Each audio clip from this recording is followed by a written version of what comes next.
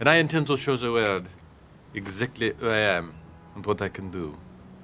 I must not fail. You won't.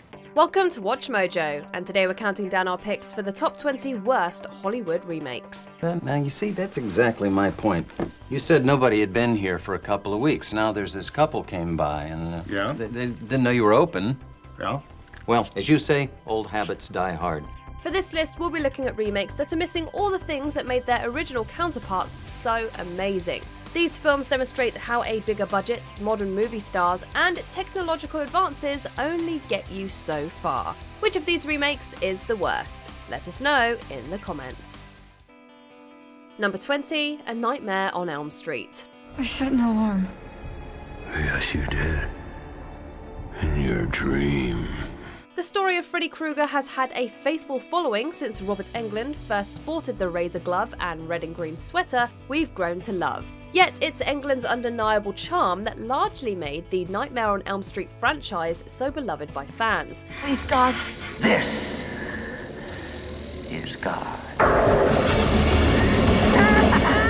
That said, a recasting for the 2010 remake just didn't work, despite the best efforts of Jackie Earle Haley. We did not hunt him. We were protecting. From what? From him. From what he did to you. From what you kids told us he did. We were 5! This is a horror icon that can't hide behind a mask, and Englund's legacy simply loomed too large for A Nightmare on Elm Street 2010 to stand on its own 2 feet. I don't know, Jesse. You think you could turn back time? Number 19, Swept Away.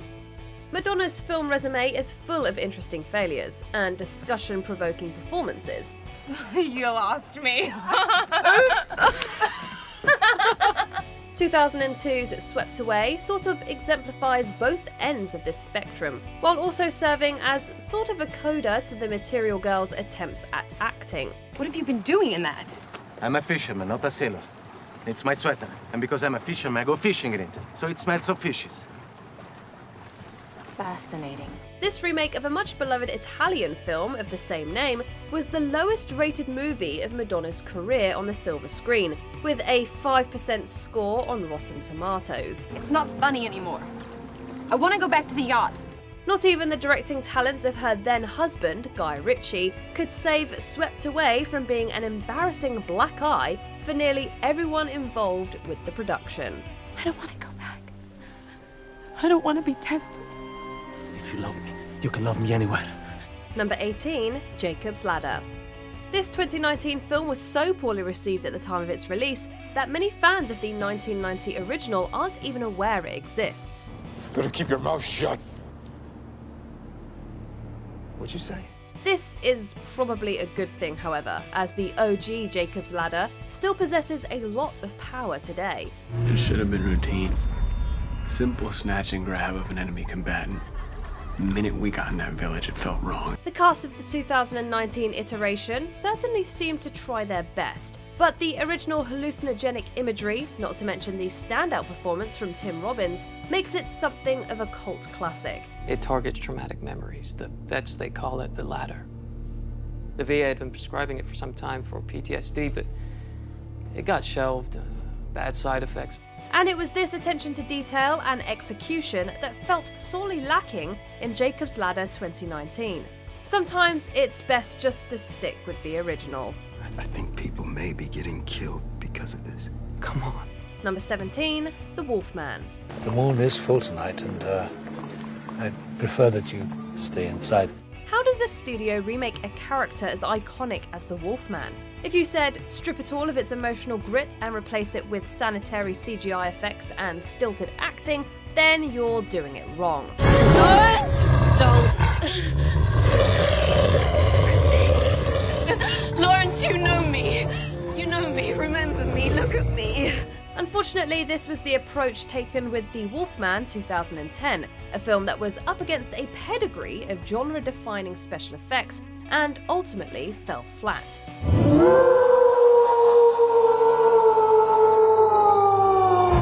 There are things to like about the performance of Benicio del Toro, sure, but there are also tons of other great Wolfman movies out there, movies with more believable werewolves. This one just couldn't get the job done. wounds were so terrible that only something human would seem capable of such wanton malevolence. Number 16, Total Recall. If I'm not me, then who the hell am I? The original Total Recall was a unique film with out-there characters and even crazier effects. You paid to be a secret agent. Bullshit. It's coincidence. It also boasted some seriously impressive special effects for the time, such as Arnold Schwarzenegger's insanely memorable head expansion out there on Mars. By comparison, it's not out of the question for fans to forget that the 2012 Total Recall remake even happened. So disappointing were the final results. You've got to be kidding me. This can't be happening. This remake shared little in common with the original's tone or story, and served only as a boring and by-the-numbers sci-fi slog. Start the reactor and send this one on a permanent vacation. It was a fake. You know what? Sorry. Number 15, Old Boy. You knock him out, champ. I will, sir. Bob and weave. Sometimes, when filmmakers decide to remake a film, it leaves observers and filmgoers scratching their heads. This is one of those cases. Slow down a second. Stop. Get the off of me. Hey, leave the lady alone. It can be a daunting task, attempting to successfully adapt a film from another country into another language and culture. Perhaps too daunting, in fact, for director Spike Lee and his 2013 take on Old Boy, which largely fell upon a disinterested and skeptical audience upon release. Refusal of the challenge brings the same result as failure. You stay a fugitive from justice. You get no reward, no closure. Lee certainly knows how to make films, his own films, with a unique and very personal narrative voice. His Old Boy, however, is best left forgotten. Kill me, please. Please kill me. Number 14, Red Dawn. It wasn't the PG-13 rating that hampered this 2012 remake of Red Dawn. This is war. In fact, the original from 1984 was actually the first film ever to have this rating. Instead, this take on the John Milius-directed classic failed on its own merit, by just being a poor movie. I want you to go to war and stop this piece of shit. Or die trying. The visceral stakes of the original feel lost in the 2012 iteration, and the film feels largely toothless and unexciting. When I was overseas, we were the good guys. We enforced order. Well, now, we're the bad guys. The original Red Dawn pushed its brand new rating to the limit back in '84 and contained interesting thematic subtext about world politics, survival, and the death of innocence. Listen to me. We're all that's left. Somebody's gotta live. Somebody's gotta make it. Meanwhile, not even Chris Hemsworth's star could save Red Dawn 2012 from failing at the box office. But you've been putting everyone here at risk. Eric is still out there, Jed. And what happens when you get caught? Because if it were me, you wouldn't keep looking, right? No, not if it meant putting everyone else's ass on the line. Number 13, Clash of the Titans. I will unleash the Kraken. Are the CGI effects of the 2010 Clash of the Titans terrible? Well, no, not really. The 3D conversion, however, was another matter. We all heard what the witches said, but we can prove them wrong. The film's director, Louis Leterrier, even referred to it as famously rushed and famously horrible, which already puts this remake in some hot water. This is where the Kraken defeated the Titans. It's what August will look like when we fail. Add to the fact that the original from 1981 was such a showcase for the special effects icon Ray Harryhausen, and it's basically a recipe for disappointment. Release the Kraken! This didn't stop a sequel, Wrath of the Titans, from being released in 2012, but we stick by our guns with this one. Just don't bother. Number 12, The Fog. You know the difference between flotsam and jetsam. Macon. Some people get washed up on shore. Some bob around at sea forever. John Carpenter is one of the most respected creative voices in the horror world, yet this hasn't stopped many from attempting to remake the man's films, with largely disappointing results. Hey, Spooner, you see any fog out there? No fog out here. Ladies, see any fog out here? I don't see any fog out there. The 2005 iteration of The Fog is definitely one of those remakes, an effort that fails on its own merit, while also failing as a tribute to Carpenter. The remake doesn't possess the star power of the original, and Carpenter's signature style is absent and definitely missed. So, what is it this time? A swarm of locusts? A tornado, maybe? No. Just fog.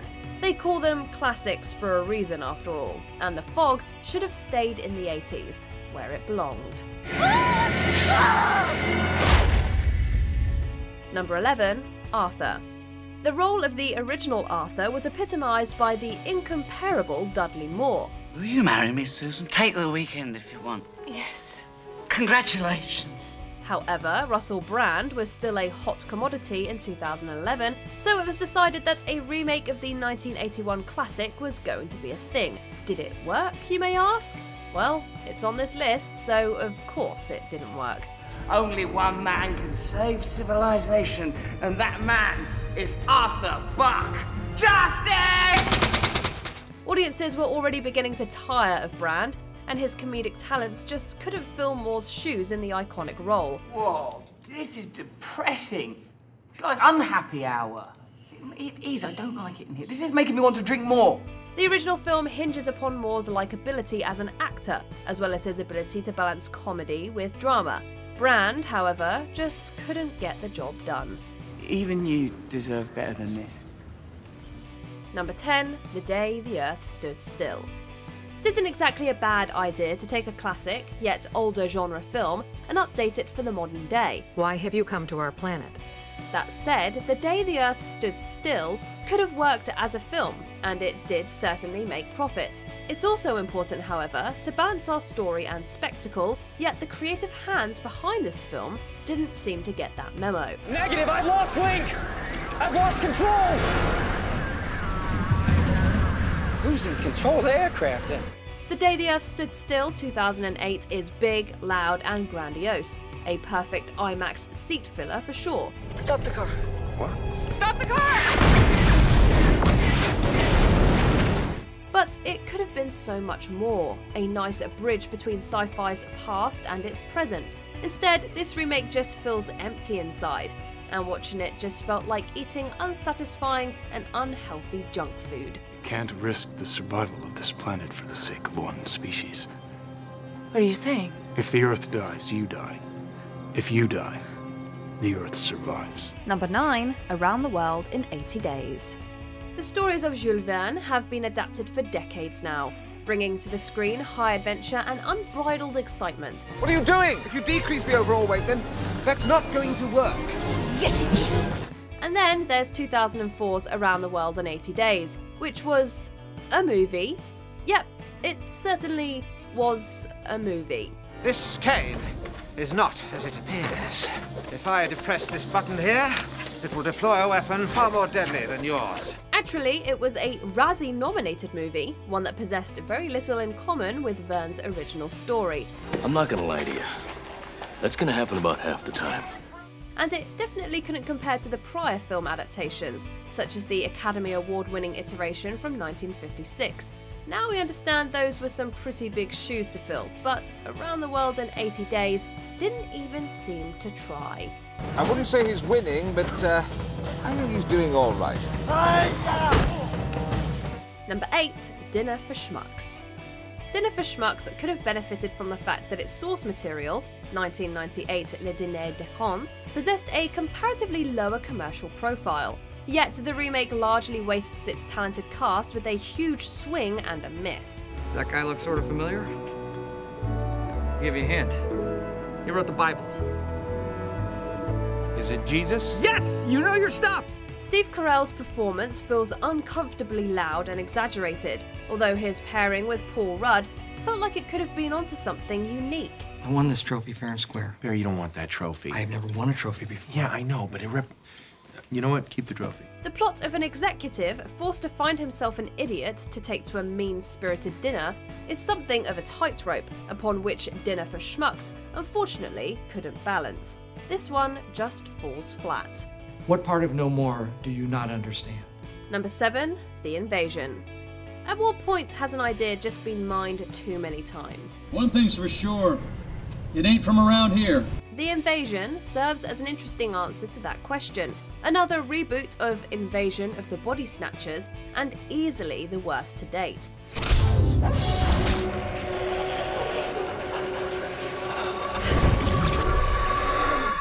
The crippling paranoia of the 70s version is missing, as is the classy, foreboding menace of the original. Not even the overall weirdness that was Abel Ferrara's 1993 version is here. Don't show emotion. Then they can't tell who's who. Instead, The Invasion just proved to be soulless and boring. Which is a shame, because the source material just writes itself, doesn't it? You know it's true. Our world is a better world. Number 6, Planet of the Apes. Is there a soul in there? Although 2011's Rise of the Planet of the Apes managed to save this classic franchise from extinction, this was still a long way off back in 2001. Take your stinking hands off me, you damn dirty human! Here it was Tim Burton's turn to mess with our minds and release a remake that just felt so weird. Can't we all just get along? Mark Wahlberg is woefully miscast as the lead, as was the model/athlete Estella Warren. Meanwhile, Tim Roth chewed scenery for all it was worth, there was a twist ending that left fans baffled, and yeah, it was a mess. Not even Paul Giamatti or the undeniably excellent makeup could save this one. Take it easy, little fella. I'm not gonna hurt you. Number 5, Godzilla. We're in his mouth! We're in his mouth!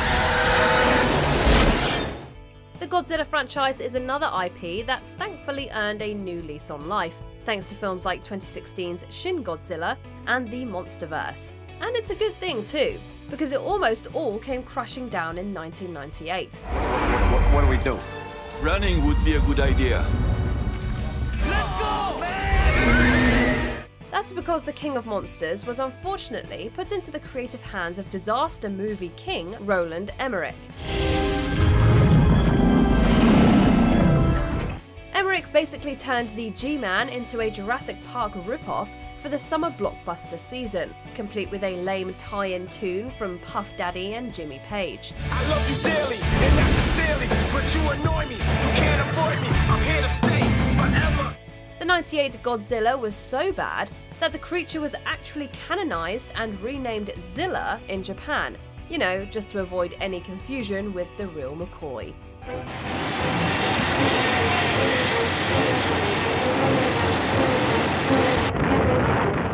Number 4, The Wicker Man.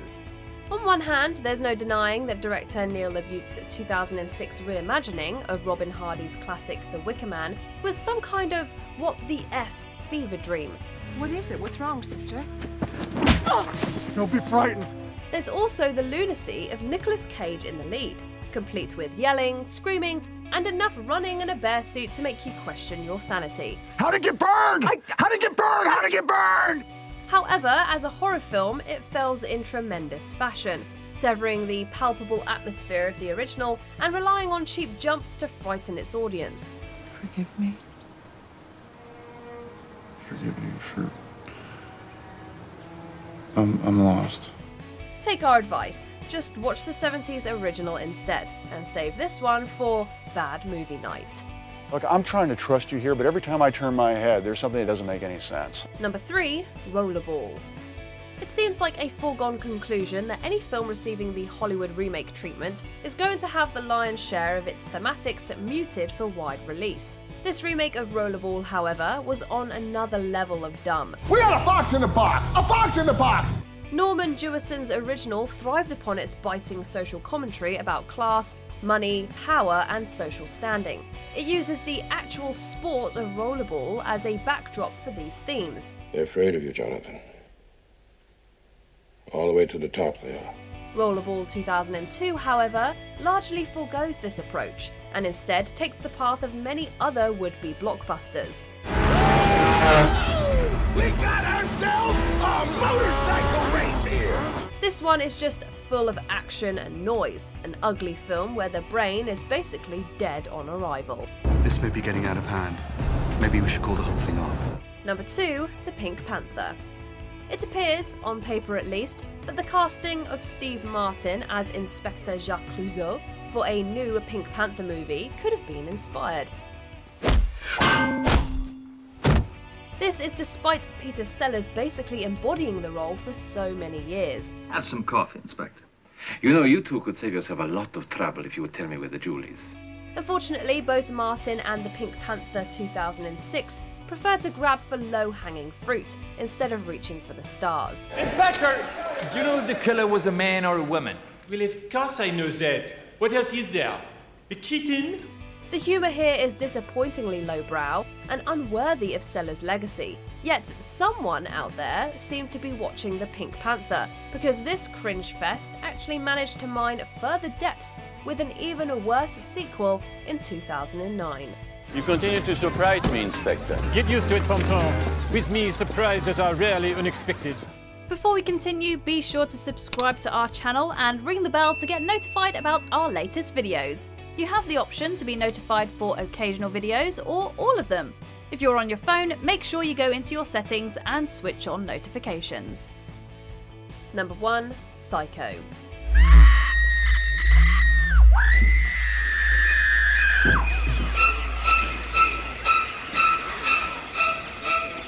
The decision for director Gus Van Sant to release a shot-for-shot remake of Psycho in 1998 was one that was met with some pretty strong reactions. She stop here? No one stopped here for a couple weeks. You mind looking at the picture before committing yourself? The question of why came up again and again, and honestly, we're still asking ourselves today about why Psycho 98 exists. But it's no use in dwelling on our losses. No, we just keep on lighting the lights and following the formalities. It isn't as if Anne Heche and especially Vince Vaughn weren't game to try and step into the shoes of Janet Leigh and Anthony Perkins.